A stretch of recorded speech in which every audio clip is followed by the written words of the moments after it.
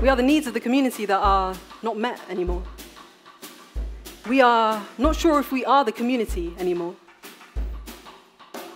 We are not sure what community we are. We are not sure why we are always community. But what we do know is that we are patriots to Hare Hills, Manningham, and Alum Rock. We are patriots to all places where boys wear Nike and girls wear hijab. Patriots to all places where old women wear trainers with shalwar. Patriots to all places profess to be outside or parallel to the main place. And so, we are not patriots at all. We are the unpatriotic, unimpressed. We are the ketchup. We are the mess. And we do both.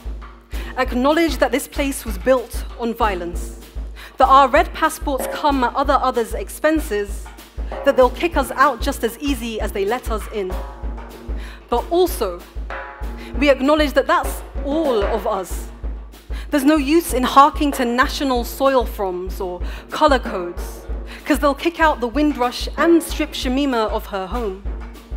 And it's not because we are from elsewhere, it's because we are rooted here. In a place that does not know itself beyond a color, there is nothing more terrifying than that.